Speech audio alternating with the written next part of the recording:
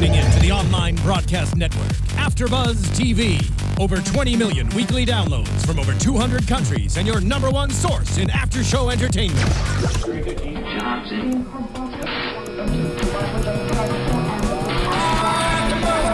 AFTERBUZZ TV, the destination for TV superfans. Producing aftershows for over 300 of your favorite TV shows. Interviewing celebrities and showrunners. And bringing you behind-the-scenes exclusives. All thanks to E! Entertainment's Maria Menounos, producer Kevin Undergaro, and internet leader Akamai.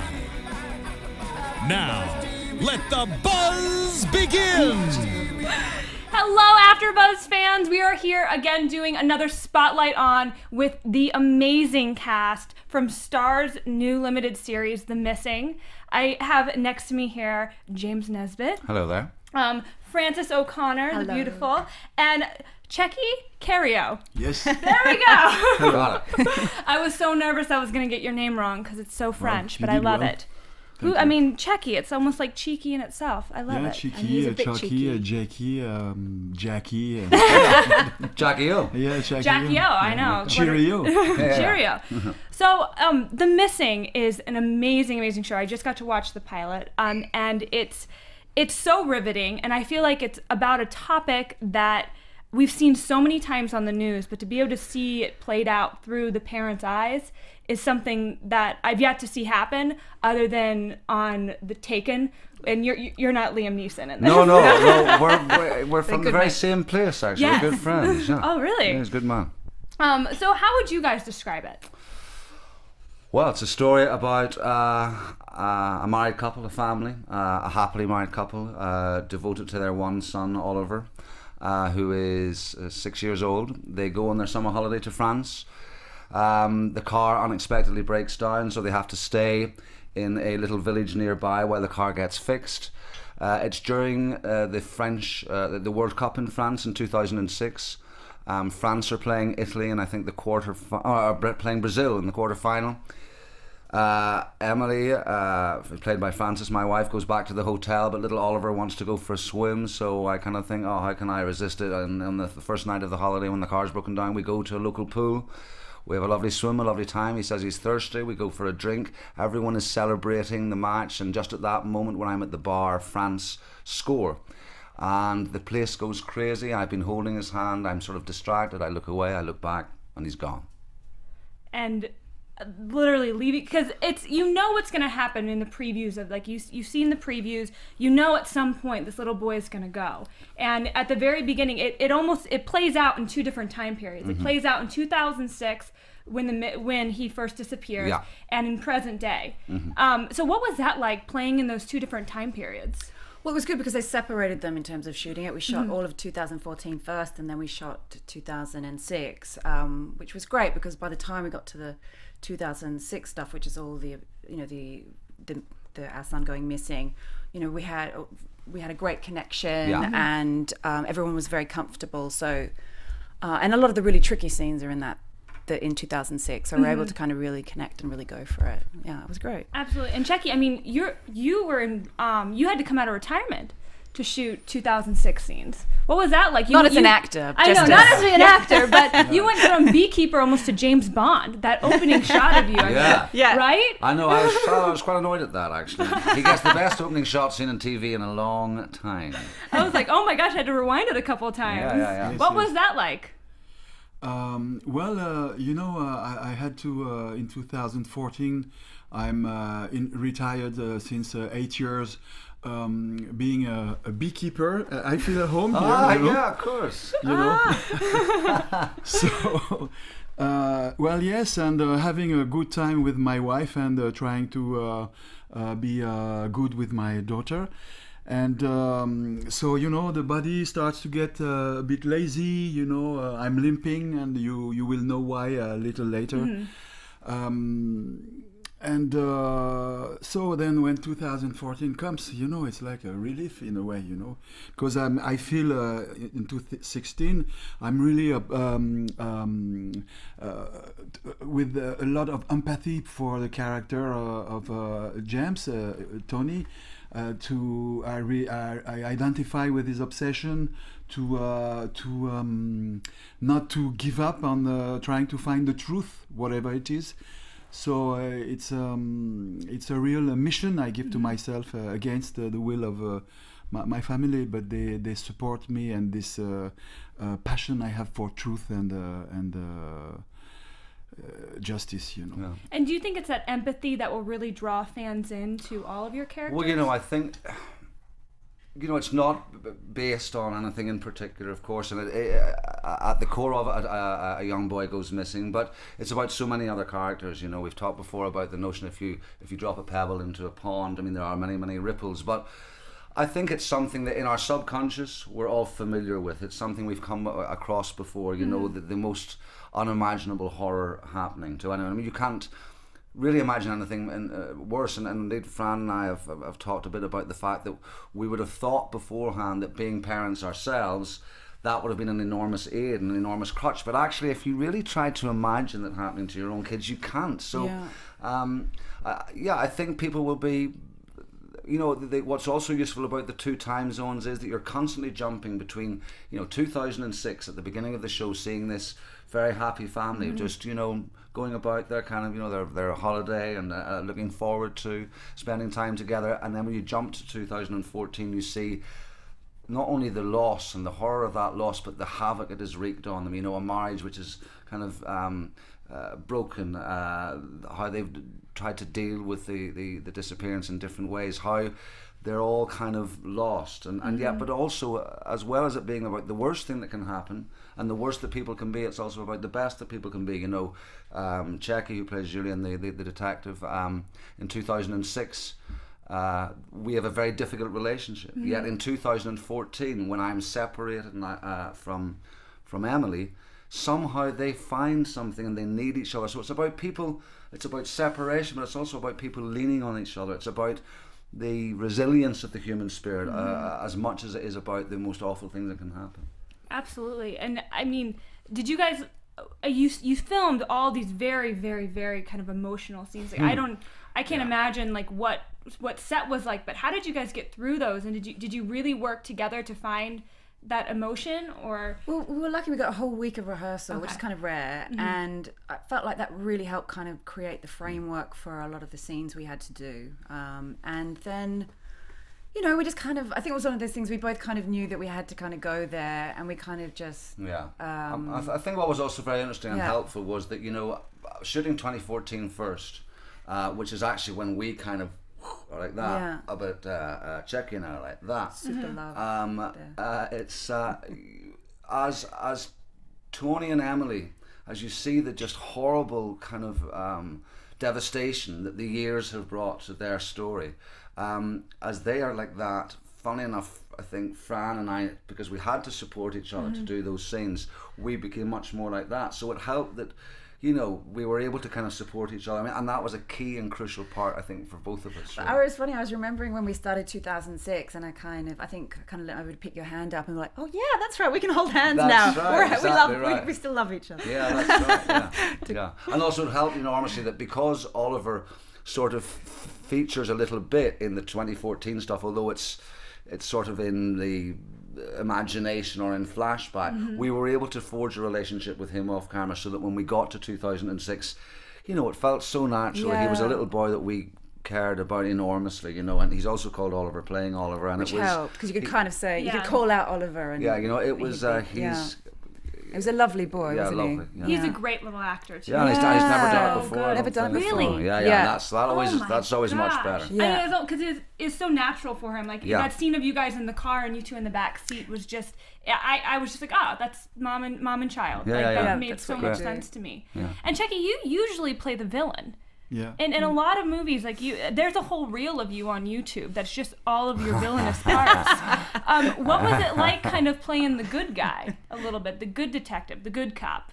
You know, it's great because I'm in a moment in my life where 10 years ago I turned 50, and I looked like that. I saw the road. I say, wow, there is quite a long road. I still feel strong. You know, what is left? I start doing music. So doing music, you know, made me approach the acting in a different way. I mean, I still want really deeply be an actor and give a lot to share with the audience. But you know, I become more wise. I have more patience. I'm less into the competition. You know, I'm more laid back. So this was sort of qualities which were interesting for a character like him. And it for me, it's like a signature in a way of where I am today. You know, I can be a father. I'm a grandfather also in real life. I have a 9 years old grandson and a daughter 2 years old. So it was great, you know, meet them, you know. They are so, for me, also play in another language, you know, meet people from a different culture, and you know, and yet we are the same, you know, deeply, but you know, they have a different way of being, and me too, since sometimes it's like I'm, you know, I'm the French, you know, but, you know, but you know, I'm the French, but I was born in Turkey, you know, and I've never been so much French since I've been traveling away from France. You know what I'm saying? So, well, that's it. It's fantastic to. I love play bad guys also, you know, because my father used to say, a gentle person has one eye. Ah. You know, a bad guy has one eye too, you know. So what's the other one? You know, I mean, we are made of a lot of different things, you know, a lot of different things. Absolutely, and it was such an international cast. I mean, you're from Northern Ireland. Yes. You're from England, but you grew up in Australia, correct? Yeah. And you're from France, but born in Turkey, Greek mother, Spanish background, and everybody else in the cast was so diverse as well. What was it like? Moroccan, But also, I think what really helped us, I think, was in terms of the story, but also in terms of us as a collective cast, but also as individual actors, was, you know, if Oliver disappeared in England, of course the horror is as much, but it's a very different approach. It's a system that you understand, it's a language that you understand, you have support all around you. The fact that they were isolated and cocooned in a language and a culture that they don't understand, a system that they don't quite get, the dissonance of all those foreign voices, and particularly in the immediate aftermath of the disappearance, that helps the kind of all the disconnections and then ultimately the isolation. But what was also interesting for us individually, I think that helped, that we weren't necessarily, even though we were missing our children, we weren't going back to them at night. We weren't able to connect with them. We were sort of, disjointed from that. And also we had a French-speaking Belgian crew, but also a Flemish-speaking Belgian crew. And it became this big collective. I mean, Tcheky has sort of memorably, I think, and very accurately described it as sort of a choir. We were a choir of many different voices, but yet on the same thing together. And that really was something that I'll remember and was incredibly useful. This sort of collective responsibility that everyone felt to the story, to the little boy, and to the trying to truth. You know? Yeah. I mean, and you guys, did you shoot the whole thing in Brussels or some of it in London as well? A little bit in London. I mean, we shot some exteriors in London just to kind of, because sometimes London just, there's no, you have to shoot in London. But because of, how the structure of the production was set up for tax and stuff, we shot most of it in Belgium. So some of the English houses. The story is set in France. Yes. It's set in France, but there is some back and forth. The parts in Belgium where we are shooting are France, you know, because it's the border, so it's the same thing. Absolutely. We are supposed to be in the north of France. But at a certain point, we all got on the train, the Eurostar, the entire crew, and just went across to London, shot a bunch of stuff for a couple of days, and then had a few beers and then went back. That's nice. A little break in London. Yeah. It looked gorgeous when you guys were there too.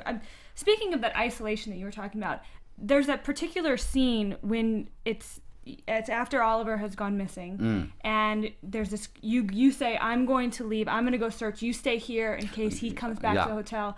And that isolation, just the way the show is shot is amazing. The cinematography is stunning. We had a great director and a great cinematographer. It makes a big difference. We had a director, Tom Shankland, who stands shoulder to shoulder with any other director I've worked with him, and actually kind of higher. I mean, he's just collaborative, understanding, intelligent, and you never felt that he didn't trust you. I mean, if you've got a director that trusts you, it's like having a parent if you're a child. Sometimes it's like then you've got freedom. So then you can go, all right, you trust me, then I can do this. You know, and he was sensational, and the cinematographer was great, and the scene you're talking about where I kind of run out into the square, I think, and just like how you just realize no one understands really what you're going through in that moment, and everybody is celebrating, and you're just in this. Well, it's interesting that the audience is with Tony, but the people all around him in the scene haven't got a clue. They don't care who's this, you know. No, and yet your little boy's face is plastered all over this country. Yeah. And the scene when you're picking out the picture, oh my God. Oh yeah, it's tough that. Yeah.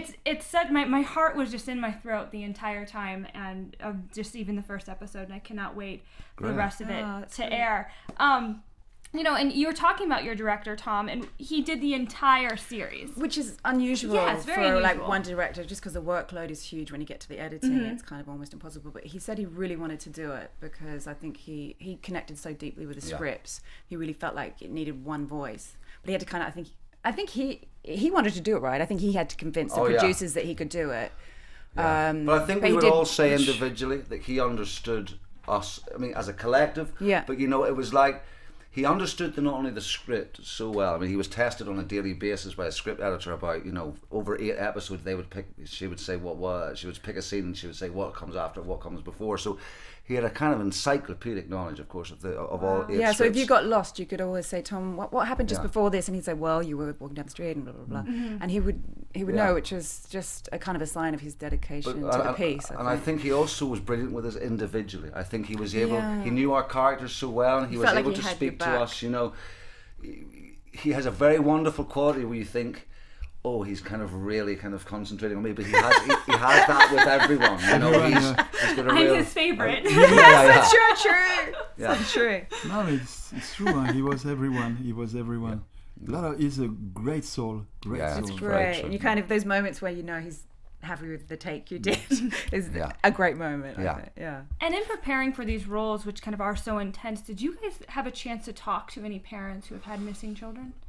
Well, we kind of decided we didn't want to, just because we felt like it's such an awful event, and we just felt it was so invasive to kind of to say, hey, what was it like, you know, when your child went missing? So I read a book. There's a book that Kate McCann wrote, but I ultimately felt it was so specific to her experience, and the scripts are so evocative and so strong. I felt like there was enough there to kind of, and you know, like we were saying, being parents. It was about locating the characters. Once we could locate the characters, then we could be in the moment. You know, and as I say, the scripts were I'm sorry to of course, but I would say it's not about the McCain, but it's about the McCain and the hundreds and hundreds. It's a generic.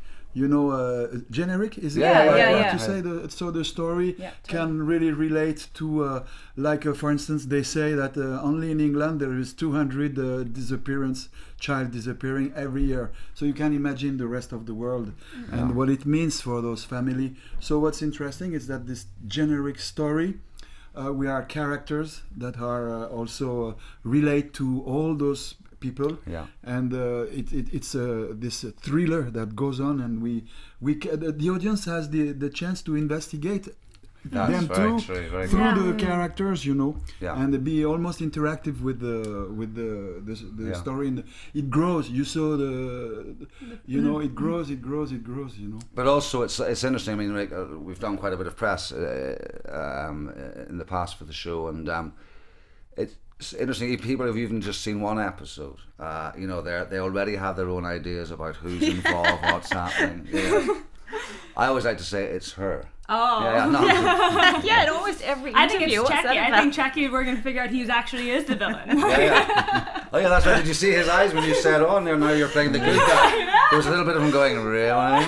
But some journalist said to me, now in that scene at the pool, there's a guy with white hair. Oh, that's what I had. That works in the background. Is that a clue? And I'm like, he's crossing. In my head, I'm like, it's actually just an extra who also made it into the next scene. Or is he an extra? I'm not sure. Oh, sorry. No, I actually maybe know. Maybe no. Do you think this show will start a discussion about kind of, you know, missing children and this topic? It just, unfortunately, we hear there's a new story. I think it's every kind of in few the months consciousness about a it. little bit, I think. Yeah. And I think Totally because I agree. think we do have a lot of paranoia about it because there's so much in the media now and we have so much access to kind of those stories now. So I think we think that it happens a lot more than it actually does. But I think, you know, people don't let their kids wander out on the street anymore. You have to organise a play date and go from this house to this house. So when you think about it, it's incredible to imagine that there is a crime, organized crime, to take children. Take children, yeah. And that how come a human being can be hired to do that and without you know, it's so incredible. So incredible, and for all different reasons, you know, sex in Thailand, piece of organs.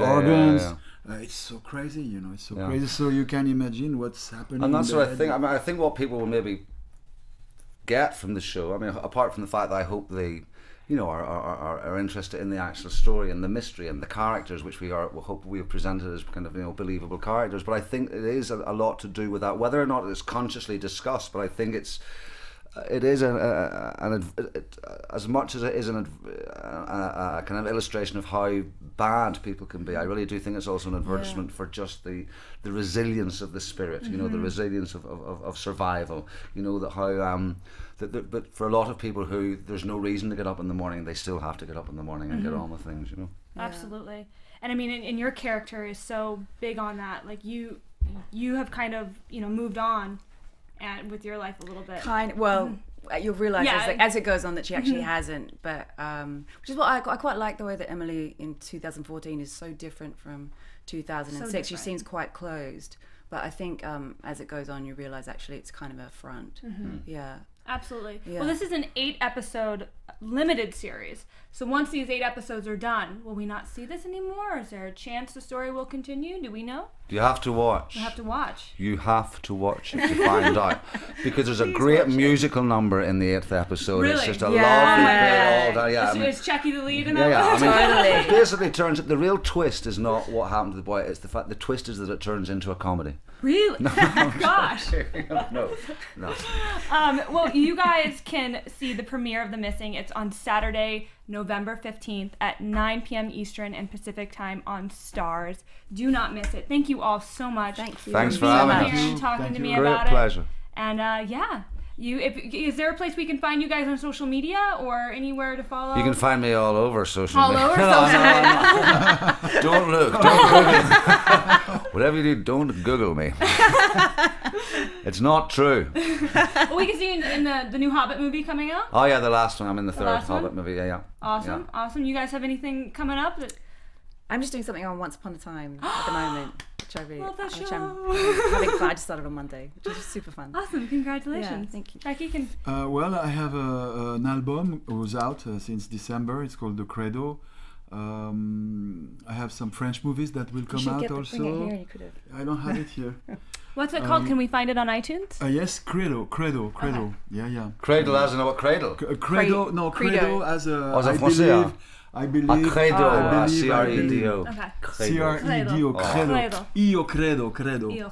See, I believe. And French movies and also some theater I will do in France. I will do. Really, what are you going to do? I will do with a quatuor of music and a tenor, say some poetry on the First World War in co-production with the Brighton Festival. Wow, you guys need to come on, keep up with him. Yeah. You're like multitasking. Amazing. Well, you guys can find me on social media and Twitter and Instagram at KeetinM33 as well as Facebook. And thanks again, you guys. Thank you so much. Thanks for having us. Thank you. November 15th. You guys mark your calendars. Thanks for watching. From executive producers Maria Menounos, Kevin Undergaro, Phil Svitek, and the entire AfterBuzz TV staff, we would like to thank you for listening to the AfterBuzz TV network. To watch or listen to other after shows and post comments or questions, be sure to visit AfterBuzzTV.com. I'm Sir Richard Wentworth, and this has been a presentation of AfterBuzz TV. We're going to have to do it again. You guys just say buzz you later with me. Ready? 1, 2, 3. Buzz you later. The views expressed herein are those of the hosts only and do not necessarily reflect the views of AfterBuzz TV or its owners or principals.